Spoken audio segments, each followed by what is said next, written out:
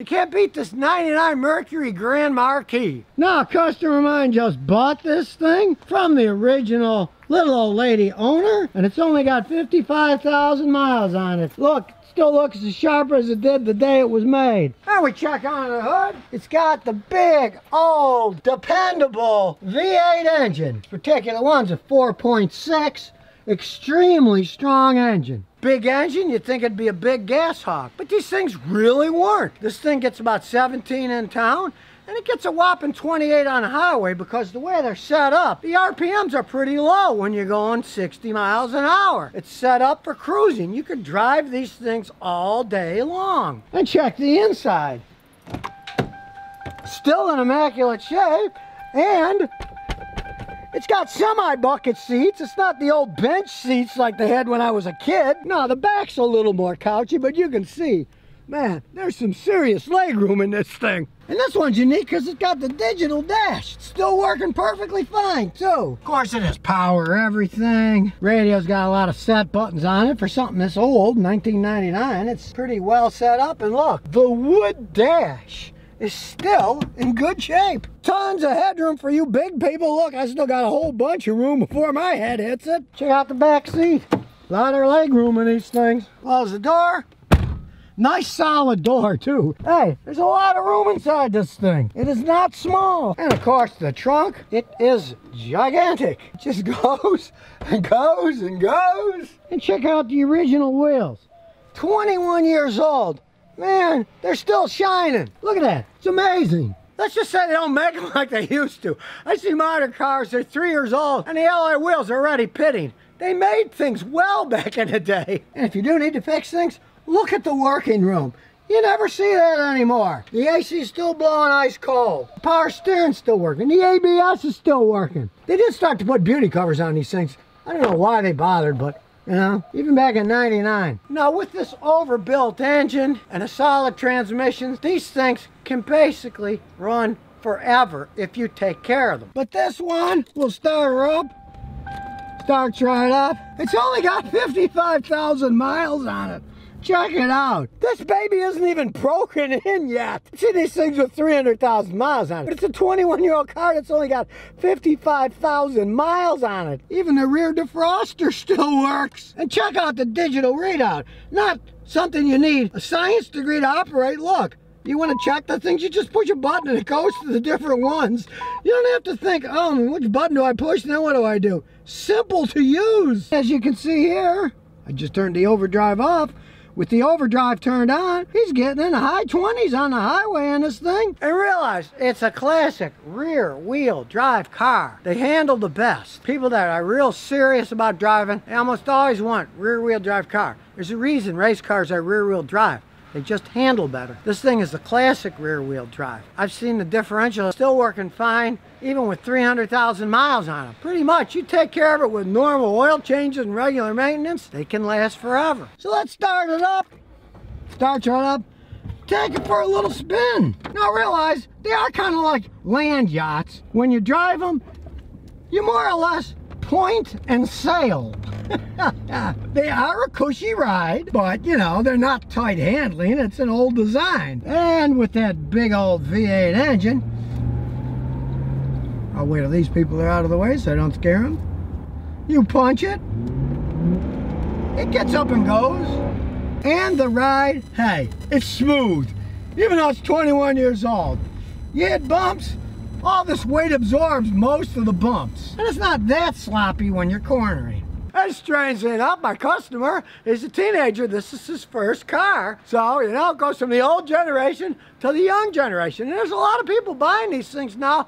A lot of younger guys are souping them up. Some of them turn them into low riders. It's a giant platform. You can do whatever you want with it. Now, odds are you're not going to find too many 21-year-old ones that only have 55,000 miles on it from the original owner. But there are a lot of elderly people that buy these, the Crown Vics. A lot of them don't drive that much anymore. Luckily, had good control. The car's not full of dings. I get quite a few of them come over here that they're still running good, but man, they got a lot of bashes in them from running into stuff in parking lots. But this one's whistle clean. Hard finding one with that kind of low mileage. But even if it had 100,000 miles on it, I've seen these things go over 300,000 miles. You just pay less money, that's all. But if you find a cherry one like this, somebody's asking $5 grand, odds are it's going to sell for $5 grand. Don't try to argue them down real far and then the next guy comes in with $5 grand and buys it from under you. So really, if you're looking for a family cruiser, or you're like my customer, a teenager just likes old big American cars, you really can't go wrong with one of these. Especially with low mileage like this. What are you going to get for $5,000 these days, you know? 1/5 of a car, maybe a new one? You get a big old solid built one. Like I said, look at those wheels. The wheels still are in excellent shape. They used to make them a lot better than they do today, I'll tell you. And classier too, look. Chrome, chrome, chrome. Not just mono-painted cars that look like blobs that came out of an injection mold. And yeah, maybe chrome doesn't get you home, but hey, it sure gives off a good look, even on a 21-year-old one. Here's a 97 Toyota Camry that the customer bought over a year ago for $1,200. And he wants me to make sure it's going to pass the inspection so we can put Texas tags on it. $1,200 for a Toyota that still runs. Now first we'll start with the matter at hand that he originally brought it over here for. Will it pass the state emissions test so that he can get a sticker and put Texas plates? We'll just plug the scan tool in. Plugs in right there. It starts doing its thing. Oh, it's communicating. Have to put it in manually. 97 car, a Toyota Camry, 4-cylinder, 2.2 liter, automatic transmission. And here we go. And while we're waiting, I'll turn on the AC because man, it's hot. And it may be an old Toyota, but ooh, it's blowing nice cold air still. Now we want to see if it's going to pass the state inspection. So it's reading the data. No code, so it'll probably pass. But we're going to go back. We're going to go to special functions here, OBD2 functions, and we go to state OBD check. That's what we want. So we push the button, and what does it say? Mill status is off, no codes, 8 monitors okay, none incomplete. Aha, this thing's gonna pass the test now, and everything working perfectly fine, no codes, but I'm gonna go a little bit further with my fancy scan tool just to see what kind of shape this old baby's in. So we've hooked up the fancier scan tool for that. We picked out Toyota. We can't do automatic selection, it's too old. So we'll go to the manual selection. Diagnosis, auto scan. Scroll through the live data. Short-term fuel, long-term fuel. It adds quite a bit.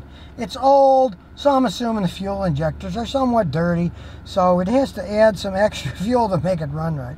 That's typical in a car that's got almost 200,000 miles on it. The fuel trim, though, isn't bad.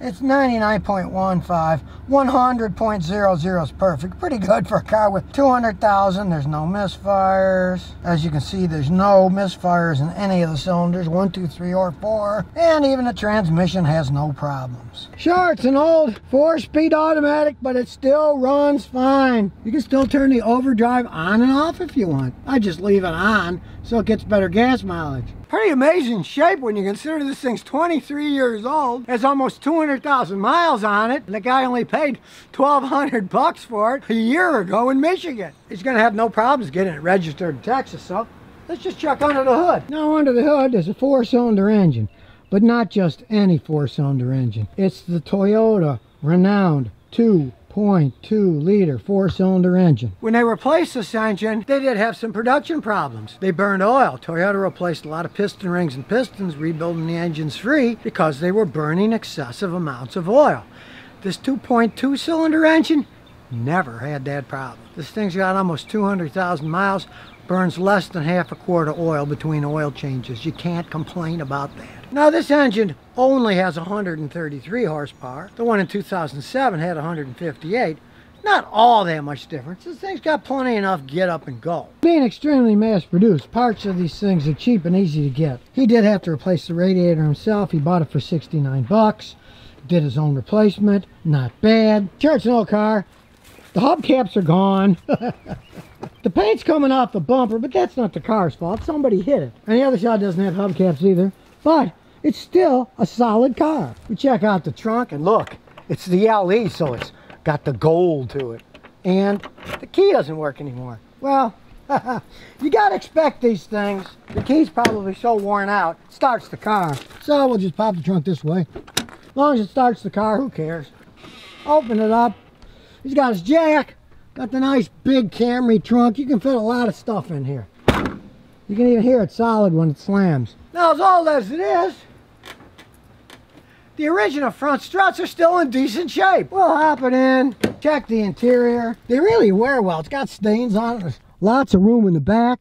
But hey, they're not even ripped apart yet. Start it up. Typical Toyota, starts right up. Turn on the AC because I'm hot. And we'll take it for a spin. Back we go. Well, normal driving still handles decent other than the back bouncing. Hear clunks here and there.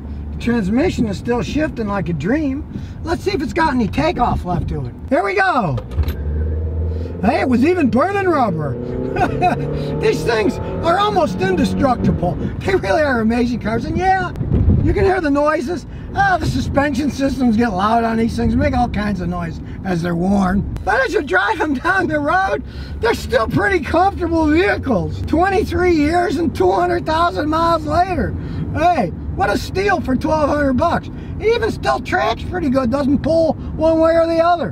Brakes work perfectly fine, quiet. These were well thought out and built vehicles. Heck, this 97 might be the perfect beater car of all time. I wouldn't be surprised if 10 years from now, this thing is still going down the road. And if you wouldn't mind having a back bumper painted and all the paint polished, the white paint's still there, it just needs to be buffed out, it'd still be a sharp looking car. The only real downside of this car is it came from Michigan. It's a Michigan car.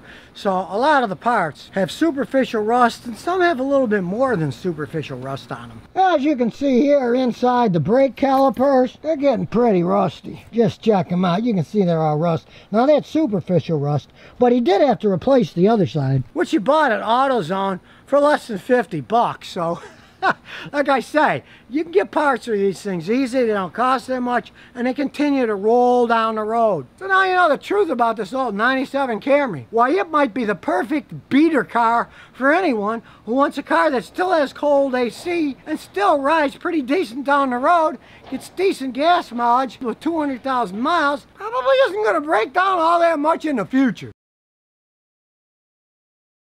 A Civic Type R. Honda's gone a long way from the original Civic. They'd had a little bitty 2-cylinder air-cooled motorcycle engine to this 306 horsepower monster. This is one special Honda Civic. Now, certainly not a cheap Econobox car. A customer recently bought this one brand new. It's a 2019 for about $38,000. They're not giving them away. Now, unlike other Civics, this thing gets 22 in the city and 28 on the highway, which is horrible gas mileage for a car this small. But on the other hand, when you check under the hood, that's really not bad gas mileage for an engine that puts out 306 horsepower. I mean, just a while back, people thought it was really something that they could get 100 horsepower out of every liter engine size. This thing is 2 liters. It's got 306, so it's got more than 150 horsepower per liter. It's a lot of power for a small car. After all, Honda's really known as an engine company.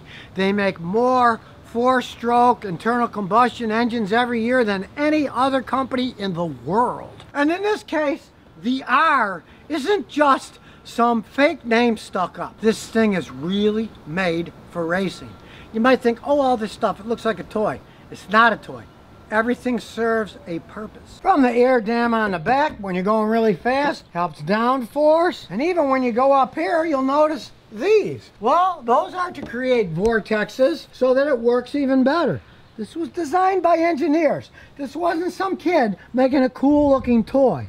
There's reason behind all of this. And as we go down the side, this isn't style. These flares are to help cool the engine and the brakes. This thing was designed with racing in mind. Check out these giant calipers. They're Brembo, top of the line racing brakes. Drilled rotors so you don't get fade when you're racing, slamming on the brakes, stomping on the gas. This is a serious driver's car. As we go to the back of the car, this isn't just for show.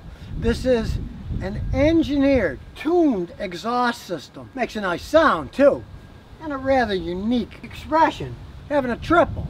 Not a double, but a triple. Now as we go inside, you can see it's set up for racing. Not fancy leather stuff, but serious racing seats when you're cornering. And this thing, man, does it corner. Start it up. Of course, being a Honda, it starts right up first thing. Got all kinds of fancy stuff in the dash. And If you mess around with the computer setup, it can even be run for track racing. Keep laps in it. This is a serious car. Honda links, app links, settings, navigation. This is a seriously designed car for a driver. And as with any serious driver's car, what's smack in the middle? Not a speedometer, the tachometer, so you can match revs while you're driving. And you want to race around? You can put it on race suspension, or you can put it on normal, or you can put it on comfort. You're not racing around, you want a little more comfortable? You can make the suspension system softer so it rides better. 6-speed standard transmission. Honda makes great standard transmissions. They're killer for shifting. As we get out, look at this. It's a 4-door. Hey, now he's got it down for his dogs and stuff. Shows the seats go down. You got quite a bit of room. When you put the seats up, there's still a reasonable amount of space for sitting. It's not that tiny. And yes, it does have a trunk, regular sized trunk.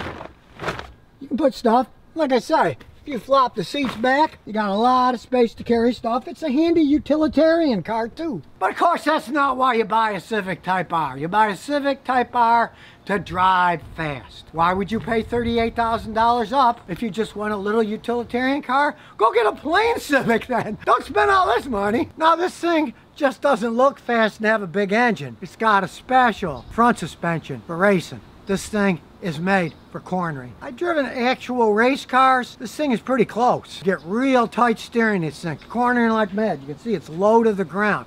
This thing was designed for going fast, both in a straight line, more importantly, on curves. Not really surprising though, but Honda started as a motorcycle company. This is kind of like a 4-wheel motorcycle. For people who are getting old like me, that the 2-wheel ones are getting a little bit too dangerous. This thing, this low to the ground, it's made to corner. The lower you go, the better they corner. It is a little bit rough riding on bumpy roads. This thing wasn't made for that. It's made for going fast. It'll go down the road. Even a normal Civic isn't the greatest ride in the world. But they've made it as good as they can with their active suspension system. You can put it on the comfort setting, so it's going to ride as good as it can in town. But then as soon as you either get on a track or you're out on the highway, put it in a racing mode, it's going to be a lot stiffer and it's really going to handle well. Now, if we had X-ray vision, we could see this as a very lightweight chassis. The hood's all aluminum. It's a very strong yet light car. It's made for going fast. That is its main purpose in life. Now, just to compare, my Celica there has 110 horsepower in a 2,600 pound vehicle. This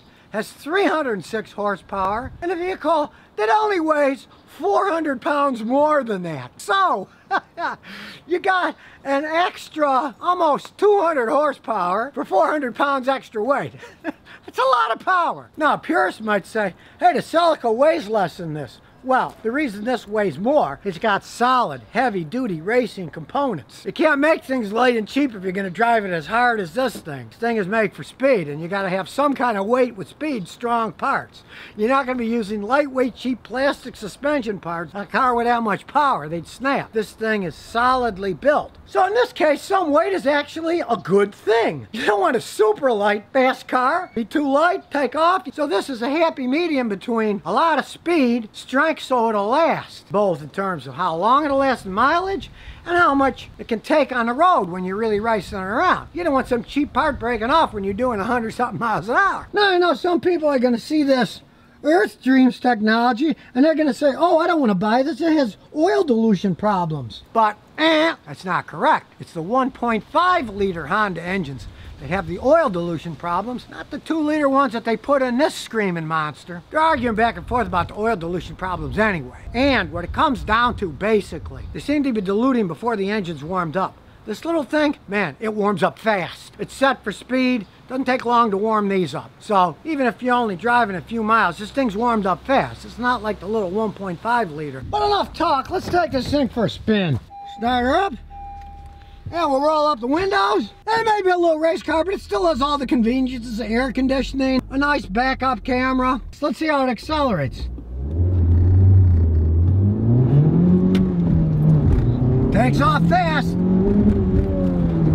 especially at high RPMs. That's what this engine was made for. Now, it's not a particularly quiet car inside. It's made for zipping around. But man, the suspension, this thing is so tight. You turn that wheel, and the brakes, man, they're killer with those big Brembos. Like I said, you're gonna feel bumps in this car. It's more of a race car, not something that you tootle around and rides like a Lexus. It handles and rides like a race car. If you're buying one of these, that's what you're looking for. But even though it is fast, look at it. Smooth as can be sitting there idling. You can't feel this 4-cylinder engine. No vibration. The stick shift isn't shaking at all. These are perfectly designed engines. And you take it out on a highway.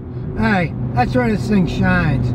Crisp steering. You don't get any understeering or oversteering. This thing tracks great. You want to blow the doors off one of these Mercedes? Hey, no problem at all. If it hadn't been made on the outside with all this racing stuff, it'd be a great sleeper car. Now I do have to say, one thing that surprises me in this car is, it is just a front-wheel drive car, but it doesn't have any of that classic oversteer. It handles great. Honda has figured out how to make a little race car that's front-wheel drive. Now they're talking they might make an all-wheel drive one or ever, but as it stands, this is front-wheel drive, and you would never know it by driving it around. It handles great. I realize that if you're going to drive one of these things seriously the way it was designed, you're playing in the upper RPMs. It doesn't really have a bunch of kick until it gets over 5,000 RPMs. When the turbo and the variable valve timing kicks in, then it just screams. So this has to be driven like a race car if you're driving it seriously. You shift it at slow speeds, it'll run fine like any Honda Civic. You got to get the revs up there if you really want to take full advantage of what this thing was designed for. Why you should buy a Lexus. But strangely enough, I'm going to start with why you shouldn't buy a Lexus. And that's because they cost too much money. I'm cheap. I would have never bought one in the past, but I got this one for my wife years ago. One of my customers got it from his father. They were tired of it, and I gave him $3,000 for the car, even though it only had 60,000 miles on it. Yeah, it was like 12 years old, but I don't care. I know these things can last. So when it was new in 2002, it was a $34,000 car. So basically I paid less than 1/10 of the original price for a vehicle that I've had customers, yes, 300s, that had 400,000 miles on it. With 60,000 miles, 80% of its lifespan left. I would never buy a new one regardless of the cost because I think they're ugly. I like the old style front. Those new ones with those giant scowling mouth plastic front ends, I think that's one of the ugliest designs ever. And sure, a lot of cars are all copying now that big scowling front grille. People think, oh, that's popular, that's cool, and they go out and they buy something, they want it to look like that. Me, I think it's ugly. I like the old ones. They're better looking. Face it, you want a big in the front of your car, it just looks stupid. Now the reason I love this Lexus is because, hey, I'm getting older. These things are really comfortable and luxurious. Now, this car is 18 years old, but the seats, the leather's still in really good shape.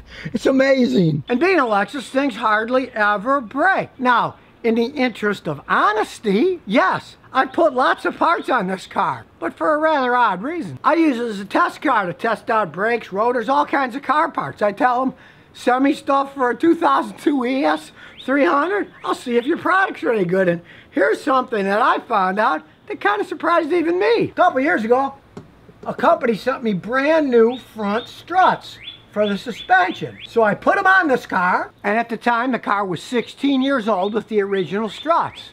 And lo and behold, it rode much worse with the brand new struts. Now they weren't original equipment struts, they were aftermarket ones.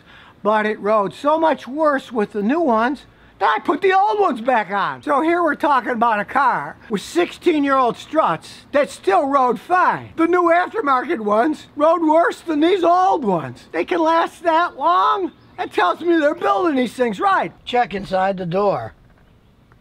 Made in Japan. There's just something about serious Japanese car manufacturers, and motorcycle manufacturers for that matter. They take it seriously.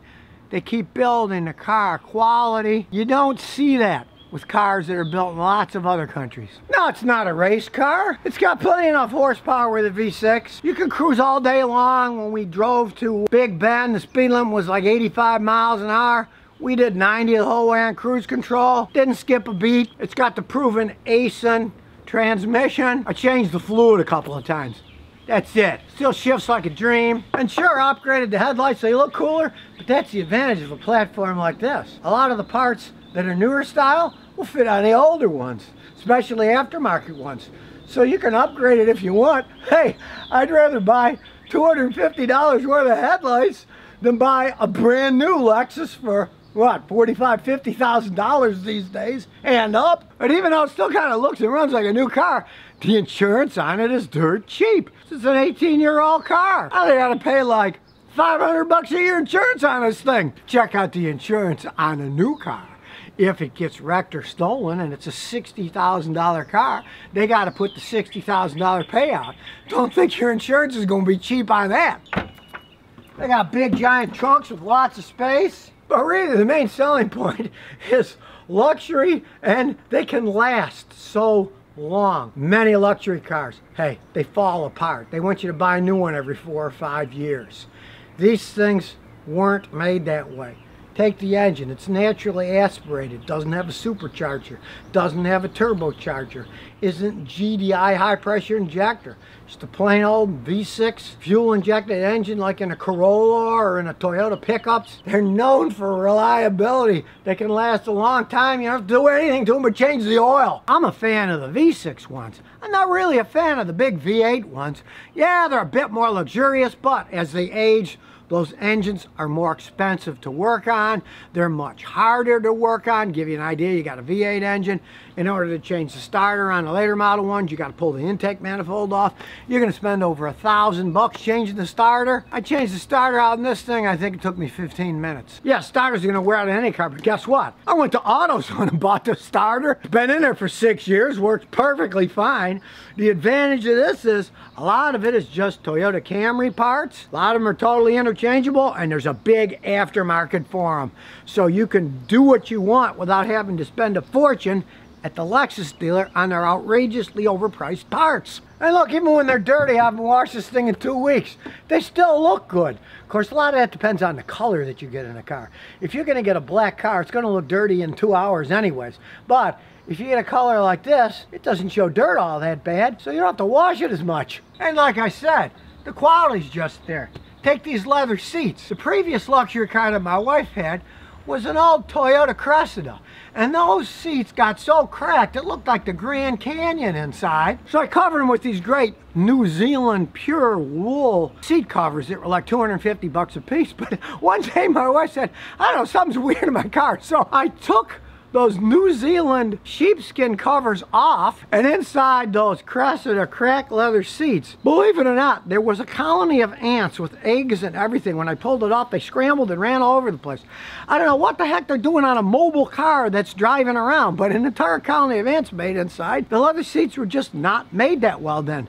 But hey, these are 18 years old and they still look great. That's just what I call quality. Now, I know some people are saying, oh, Scotty, how much did Lexus pay you to see how great their cars are? Well, I don't think they paid me anything, considering that I said I would never buy a brand new one, because I think those grills are as ugly as can be. I'm telling you a real life experience from myself and my many customers that have owned these things. And I'd never shell out for a new one. Heck, that kind of money, I'd rather send my grandkids to college than waste it on a car. But if you want luxury in a car that is going to last a really long time and hardly ever break down, and not be all that expensive to maintain either. I mean, you don't go to the dealer, just find a regular mechanic like me that works on it to take care of the thing. Stay away from hybrid Lexuses. My customers with hybrid Lexuses, they loved them when they were new, but then when they got 10 years or older and started to break down, man, the parts cost a fortune for them, because there's really no aftermarket for that hybrid stuff. You're talking dealer then,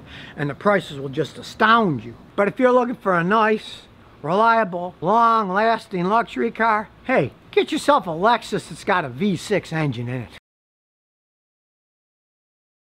In 2019, Toyota started to come back with the Toyota Corolla hatchback. So we're going to analyze this one here to tell you what kind of a car it is. Good, bad, I'll tell you the truth. Now, they started out with a bad image for one reason. When they first came out, 3,400 of them were recalled, and the entire CVT transmission was replaced. Now, most of them were actually never even sold. They were just sitting on the lot, so people didn't even drive them. It was when they changed to that launch gear CVT, so they take off. They had a problem with it, but they replaced 3,400 of them free, and like I said, most people never even owned one. And considering that Toyota has sold over 45 million Corollas, the fact that they had to fix 3,400 of a new design isn't that big of a deal if you ask me. Now, this one isn't affected by that at all because it is a standard transmission. It's a 6-speed standard, and none of the 2020 up ones had problems with the CVTs. It was only 3,400. That's not a reason not to buy one, because even if you got one of those 3,400, they replaced it with a brand new transmission that didn't have that problem. They had some kind of a design flaw with it, and that doesn't exist in them. So whether you're getting a CVT or standard transmission, it doesn't matter. They're solid, reliable cars like all Toyota Corollas. Now, I find it interesting that they did not call it a Toyota Matrix to bring back the name. You take my 2007 Matrix. Originally, they were called Toyota Corolla Matrixes, and when you look at the shape of it, 12 years later, this Toyota Corolla hatchback really looks like a modernized version of it. Now, whether you get a standard transmission or a CVT, these things get phenomenal gas mileage. My son's got one. He gets over 42 with CVT. This one's a standard. If you're not driving it hard, you're probably going to get a little bit higher than that. They are fantastic on gas mileage, but with the 6-speed, it's got a lot more zip. There's no arguing that. Now, the CVT version has that launch gear, so it has an actual first gear. So it does accelerate a lot better than most other CVTs, other than Honda, because Honda also has a launch gear on theirs. It's a very similar system, even though they're made by different companies. But this being a standard is a very zippy, fun car to drive, as you'll see in a little while. A lot of technology, but it's Toyota technology. It's a 2-liter 4-cylinder engine, and it's got both systems on it.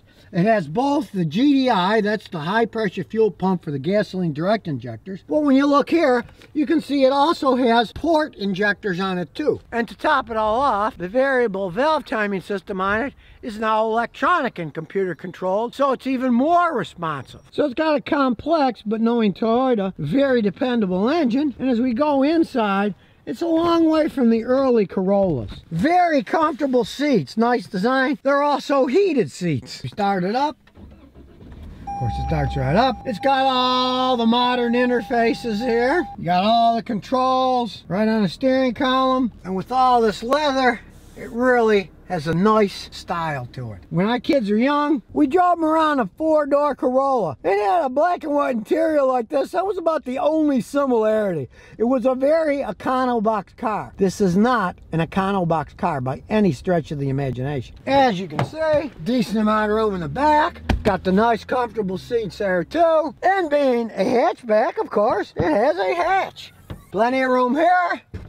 Drop the seats, and you got a ton of space to throw stuff in. Although, truthfully, in a car this nice, I wouldn't be throwing a bunch of crap in it. I wouldn't be carrying plywood and stuff in it. It's too nice for that. Got great alloy wheels, humongous brakes. My old Matrix, it's got big discs in the back too, not drums. They've gone a long way. Got something hiding in here too. Pedestrian detection, so you don't whack into people. If you're looking at your cell phone, it's going to warn you. And it also has the safety avoidance, all kinds of computer stuff with the camera there.